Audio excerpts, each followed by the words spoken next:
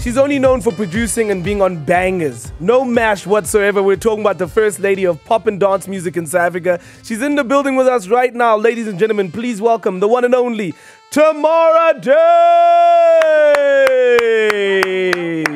Welcome, Tamara. Listen, is she on there? She's on. Am I on? Welcome back. Welcome to the new studios. Thank you. I was just saying how beautiful it is. I see you were admiring our stage. Yes. I'm upset that you didn't come and perform on it today. If I see a stage, you know what must happen. I'm upset that you're not doing that. You have to make a return with that performance. Please. Absolutely. I would love to come and rock the stage. Firstly, the color. The pink is fabulous. I'm glad you love it, man. I'm glad you love it. We love Promises. We love all your music. We're actually playing an exclusive just now. Yay. Let's go back. Let's go back a bit. Yes. Let's talk about your involvement with SAMPRA, how they've been involved in your music career. I think we've all known your name as far as dance music in this country is concerned for a very long time now. Yes. SAMPRA, how do they play a part in all of this? Well, I recently started to work with SAMPRA in a new way.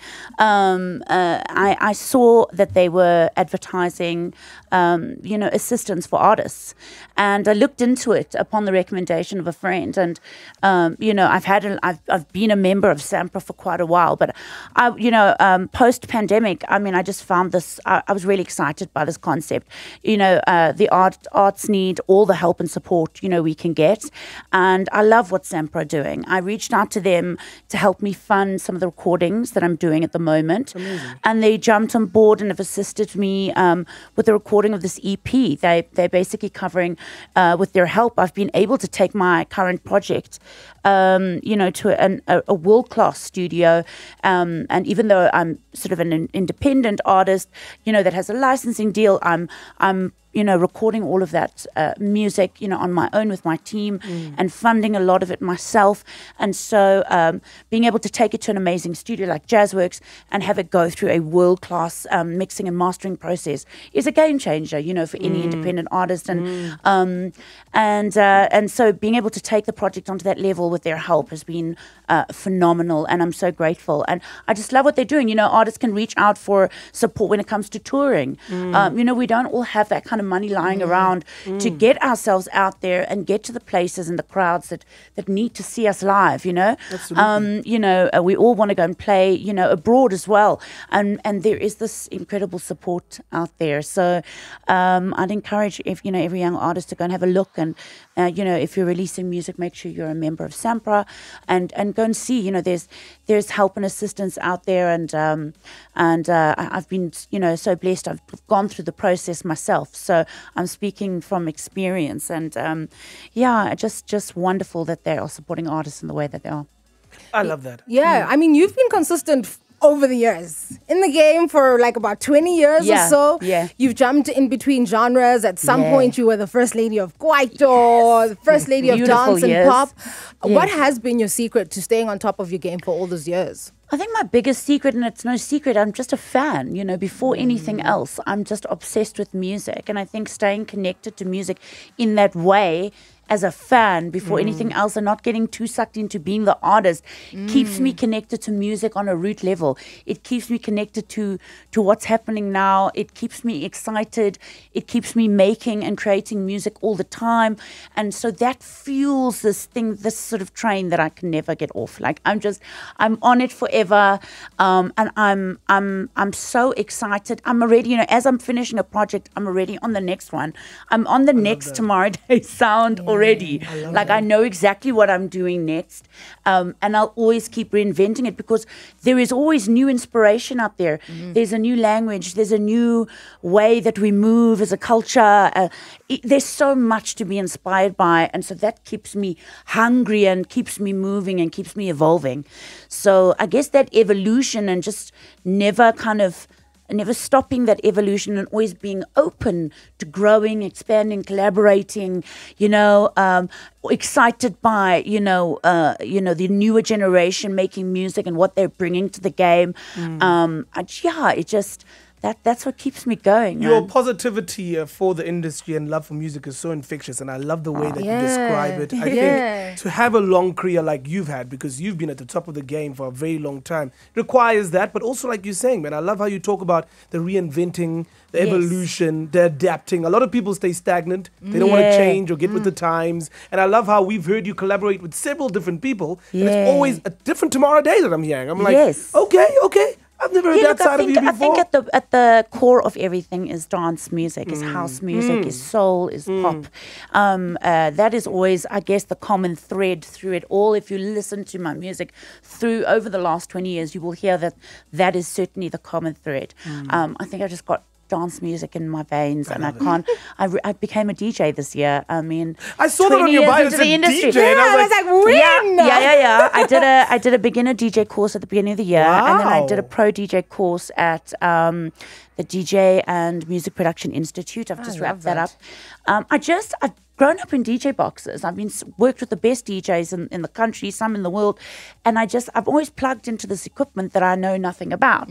I think we lost Craig from Flash Republic. I'm not sure if you know. Yeah, of course, yeah. And I think that just I just felt like I had no time to waste, not pursuing the things I've always wanted to do. Absolutely. And extending myself into those spaces creatively. And can I tell you, don't let anybody tell you it's too late to start something or too late to follow a dream. Absolute rubbish. And I cannot tell you what it's done for my creativity, for my songwriting. It is literally I'm like exploding with creativity. And I can only imagine what it's going to do for your insane. performances. Yeah. So singing and DJing obviously was the dream. And just exposing myself to the amount of dance music across many genres that I am currently has, like I said, it has had a huge impact on my creativity. Everything from Afro tech to deep house to melodic techno to disco house to indie dance. I've been like collecting. So I'm just having the most phenomenal time with it, and I've started playing I said to myself, within a year, you're going to be smashing out DJ gigs and singing. And just this month, I've been playing my first gigs out there, and it has been just an absolute joy. So expect a lot more of that. Okay. And it is something just special and unique. People must come check it out when they get the chance. I'd love to check it out. I definitely would love to check it out. No. And who are we saying? Yes, it's a collaboration with a German band from Hanover called the Planetoids. The Planet? The Planetoids. Planetoids. And I met them at the AMRC Music Fest music conference earlier this year. And imagine this band all the way from Germany and I are playing next to each other. They play first. I jump up after them, and they're playing this like disco house sound. And my new sound has been this disco house, Afro disco vibe. So we were like literally with hangovers the next morning in studio. Wrote Appetite.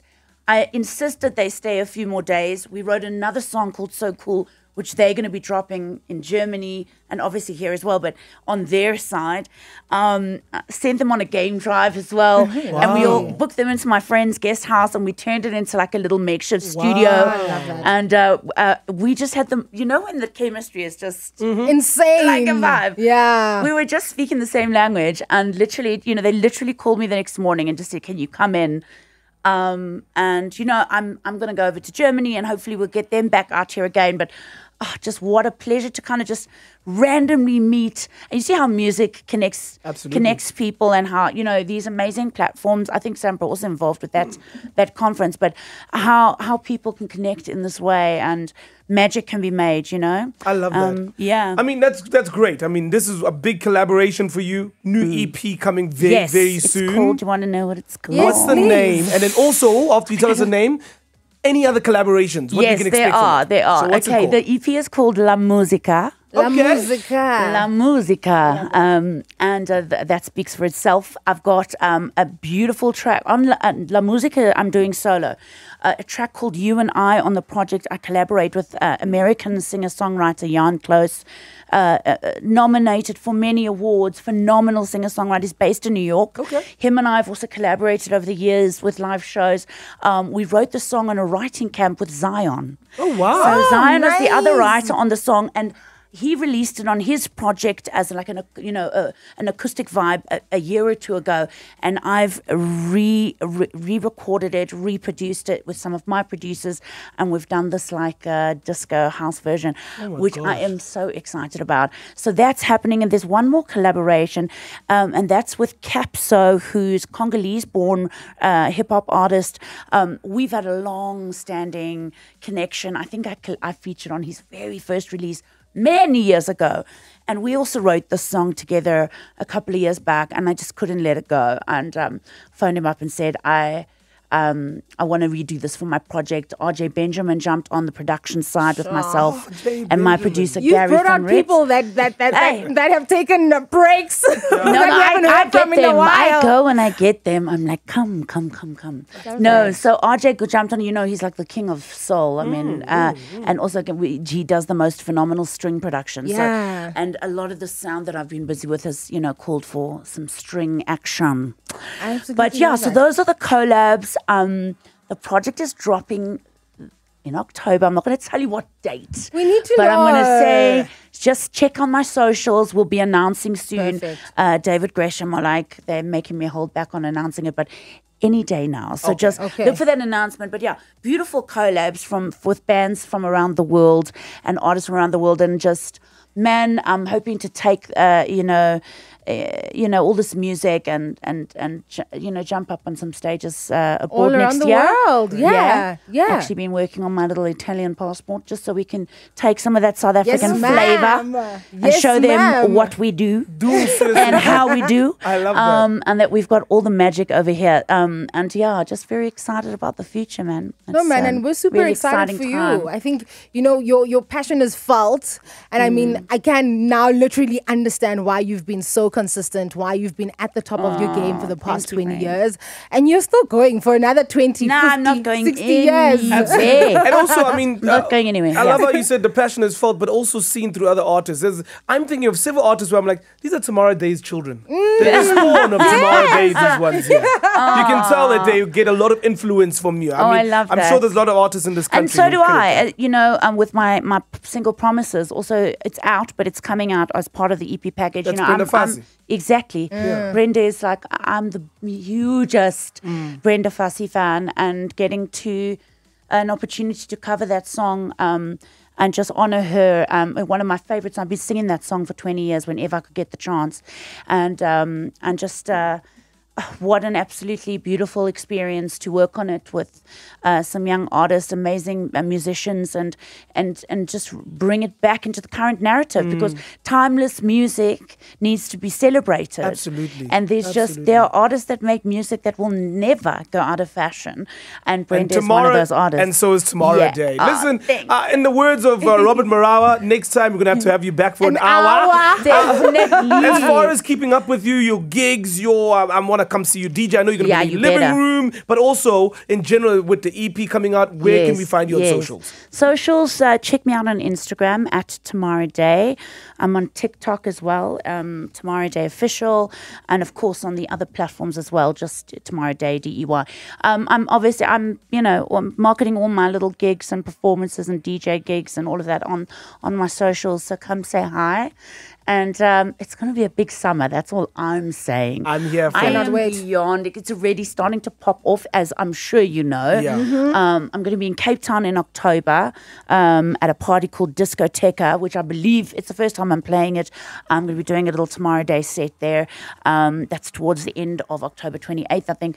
I'm going to be, around. I'm going to be all over the country, just making magic with you guys and with all the beautiful people out there. So, yeah. That's where we'll leave it, ladies and gentlemen. For those who just arrived, it's Tamara Dey, Day with an E, for those who are wondering how to spell it. That's right. Thank you so much for joining us. Thank you. This has made my week. Thanks, everyone. Yes.